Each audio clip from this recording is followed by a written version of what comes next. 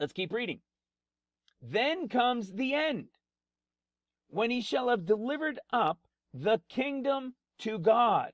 The kingdom to God, even the Father, when he shall have put down all rule and all authority and power. Has he done that yet? Nope. Because it's all about at his coming. It's not a pre-trib coming. It's his post-trib coming. It's when he's going to be seen as lightning from one end unto the other. Okay? Look at this. When he shall have put down all authority, listen to this, verse 25, 1 Corinthians 15:25. For he must reign till he hath put all enemies under his feet. The last enemy that shall be destroyed is death. Well, what do we know about death? Let's go to Isaiah, right? You guys remember this? Isaiah 65. For behold, all things new. Listen to this. This is during the millennial reign. In fact, let's start in verse 17. For behold, I create a new heavens and a new earth.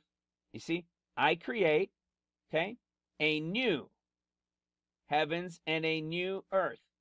Okay? What does he mean? Fresh new thing. Look at what it means. It doesn't mean what you think. It means to rebuild. It means to rebuild. This is all about when he returns, feet down on the Mount of Olives, destroys the enemy, and he repairs the earth. Literally says repairs. He makes it new by repairing it. Okay? And how do we know? Listen to what it says. We go to Isaiah 66, verse 20. There shall be no more thence an infant of days, nor an old man that has not filled his days. For the child shall die 100 years old, but the sinner, being 100 years old, shall be accursed. You see?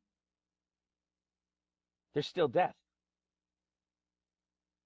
For the child shall die 100 years old. Meaning, as you guys, everybody who's read this, all the pastors that have taught you, they're telling you, you see that in the millennial reign, people will live hundreds of years again, as they did in the beginning.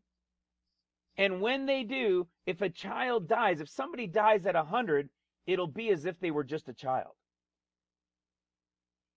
So what do you see? Death is not yet put under his feet. Which means he has to rule until what? He has to rule until death is put under his feet.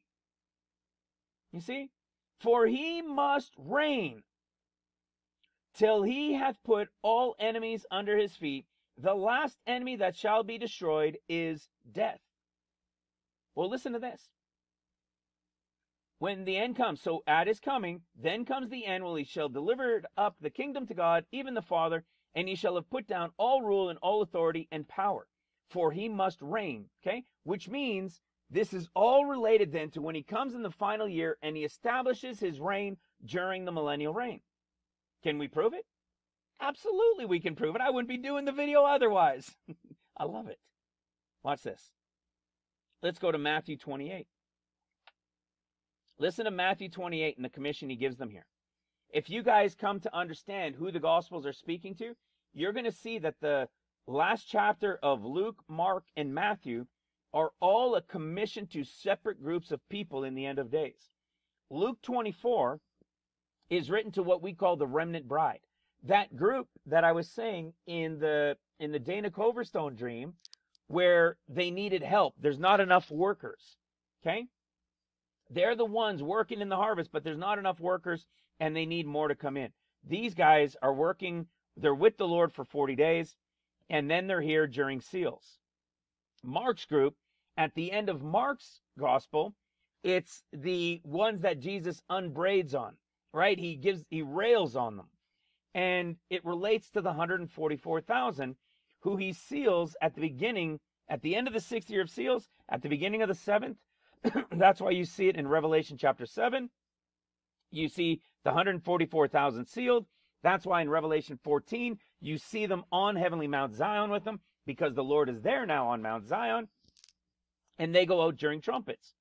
But Matthew's group, when you get to Matthew 28, it's a third group, because there are these three watchmen group, one for seals, one for trumpets, and one for the millennial reign. Listen to what he tells them. Matthew 28:16. This is one of those things that you will see the difference in these patterns within the Gospels, and that these commissions are completely different from each other. Where they meet, the words that are said, what they're to do, they're completely different. One, he sits down and eats. The other ones, he doesn't serve, and he rails on them. It's completely different. The reason is prophecy was built into the Gospels, and it's everywhere. Well, listen to this. Then the 11th point of the mountain, Matthew 28, starting in 17. And when they saw him, they worshipped him, but some doubted. That's pretty awesome, isn't it? They worshipped him, but some doubted. Do you know we don't read about some doubted anywhere except in Matthew 28? And one more place, right? Isn't there one more place where some doubted? Right? Isn't there a place where actually one famous one doubted? Like Thomas?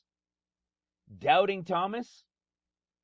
Do you know that doubting Thomas is related to John chapter 20 as if it's like right at the end, right? Right, it relates to the very end of the 20th year to the start of the 21st year. It's right when the Lord's returning, feet down on the Mount of Olives.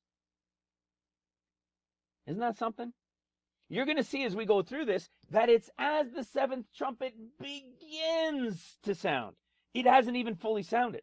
It's when it's beginning to sound is like between this little line here from the end of 20 to the start of 21 of John, which is the end of the 13th year to the start of the 14th, or the end of the 6th year of trumpets to the very beginning of the 7th year of trumpets. Do you think that's interesting? That's where doubting Thomas is?